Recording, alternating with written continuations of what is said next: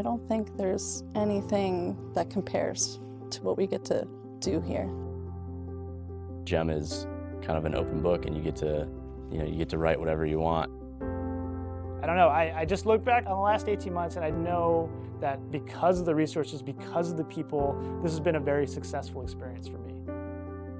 I had several mentors when I was a young lieutenant who went through AFIT and through the GEM program. They said this would be the best fit for what I was looking for, and they were not wrong. I highly recommend the AFIT Graduate Engineering Management Program to any civil engineer officer that wants to pursue a technical master's degree, especially early in a career, like right after a first or second duty station. A master's program on my own or after hours was not very attractive to me, but getting paid to go full-time was a unique opportunity. You are a student at AFIT for your entire time, and you have no other work responsibilities. You are very much autonomous. You will never have as much freedom in the Air Force as you have when you're in the graduate program. So you dictate your own schedule, you have your own classes. Sometimes our students don't even have class, they just are working on research. They have the opportunity to have some family time. The people in GEM become your best friends here at Wright-Patt, growing your families together. The spouses have really close community with each other, and the kids growing up together is really awesome too. So. You're here as a graduate student, but you're still an Air Force officer. You're surrounded by potential mentors, senior officers who've been where you are, who are your instructors, senior officers who may be in your class with you. My classmates defined my experience while I was at AFIT, and I think that it's because we're not necessarily struggling with the classes, but that we're living the struggle together, you know? It really wasn't just my success in the program, but our success in the program. We were able to build upon each other's strengths and weaknesses so that we could all collectively succeed as a flight in the program.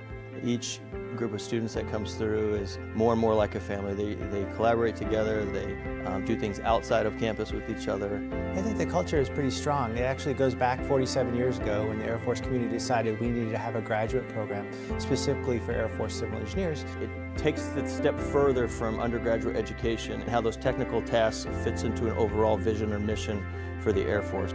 They give us real projects that have succeeded or failed, and we can figure out what went wrong, what went right, and then we actually directly brief the Air Force Civil Engineer Center. My faculty and staff work very closely with the AFIT graduate students to ensure that their research is done in a vital, relevant, and connected manner with the civil engineering community. The very first people that you meet are your instructors. They really provide you a lot of good guidance in helping you define a research topic.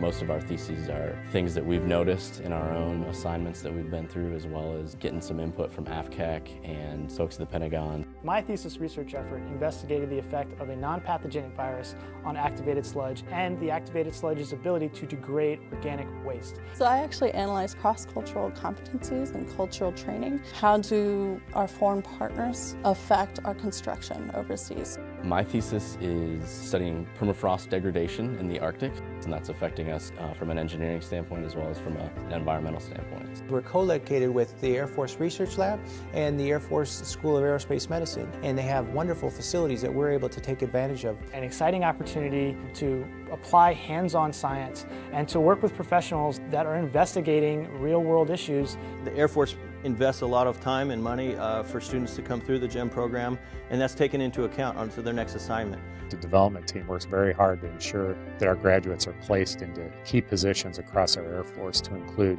staffing positions in the Air Force Civil Engineers Center, or a MAJCOM retained staff, get selected to be operational flight commanders, and even key leadership positions in Red Horse units.